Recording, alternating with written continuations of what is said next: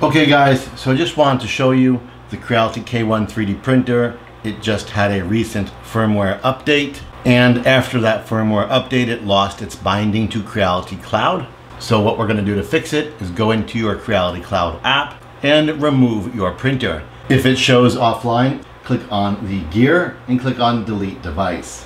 Then go back to your K1 screen, click on the gear, make sure it's on system. Check your time zone settings, make sure they are correct. It may have erased itself, set it back to the proper time zone. And then click on bind to Creality Cloud. And make sure it says foreign server, and there's your QR code. Back to your app. Make sure you are in the Workbench tab. Then press the plus button to add a new printer. On the next screen, touch the K1. Then check the box and press next. Press next again, and your camera will open. Hover that camera box over the QR code on your printer, and it will initiate the binding of your K1. Rename the device, press done, press finish, and your K1 is back in action.